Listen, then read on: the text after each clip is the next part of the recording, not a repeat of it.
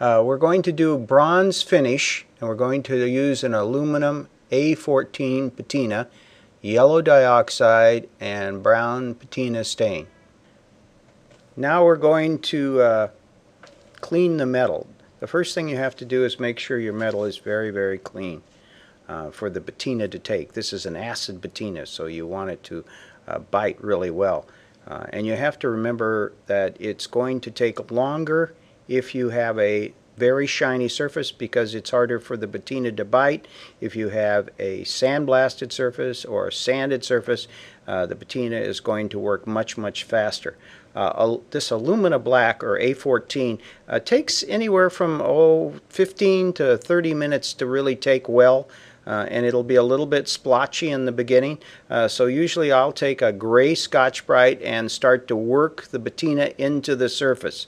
Again, it's slower if you have a shinier surface than if you have a sanded or sandblasted surface. So don't expect the patina to work too fast.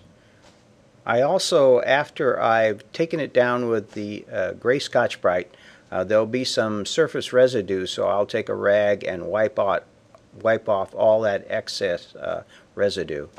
Next, after we've done the A14, we're ready to put in our yellow dioxide. Usually on those yellow dioxides, or any of the dioxides, I heat the metal up. It opens up the pores and lets the patina go in better. And on this particular one, you have a very weak binder, so that's on the dioxides, any dioxide, so the heat helps to bond it to the metal. Aluminum gets hot very quickly, so you don't have to really worry too much about bonding. Here I'm taking some 4/0 steel wool and shining the surface up a little bit more. I thought I wanted more reflective surface, so I took some 4/0 steel wool and I'm polishing up the surface just a little bit more. Now, one of the problems when you use steel wool is that you'll have little pieces of steel, and you don't want them to get into your patina surface, so you're going to have to clean off the surface after you've done the steel wool. And here I'm blowing it off with an air hose. That's one of the problems of using steel wool.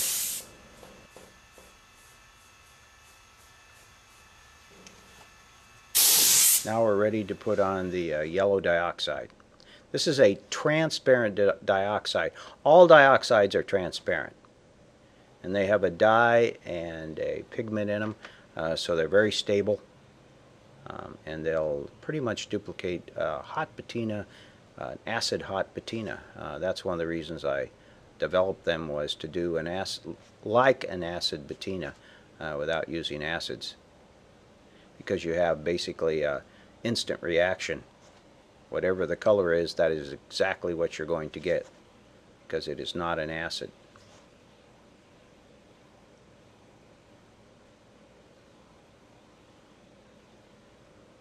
And they're also non-toxic because of not having any acids in them. So there's zero VOCs. The yellow is the most transparent of all the dioxides, so you don't have to worry about diluting them at all. You can just put this particular one on straight.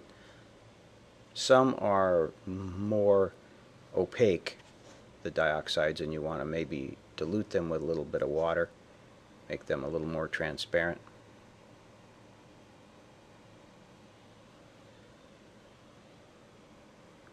And you just continue putting it on until you like the intensity of the yellow. You don't burn either, so you don't have to worry too much about the heat and burning the dioxide. Next, we're putting on the Brown Patina Stain, and this is a mixture of our new clear coat and our solvent dyes. So you're getting two things at one time. You're getting a seal coat on it, and you're also getting a color. If you're using the Brown Patina Stain, You should, if you're not using it from the spray can, we sell it both in a spray can and in little containers such as 4 ounces, 8 ounces, 16 ounces. I would dilute it at least 30 to 50% if you're going to spray it from the can because it's very, very strong.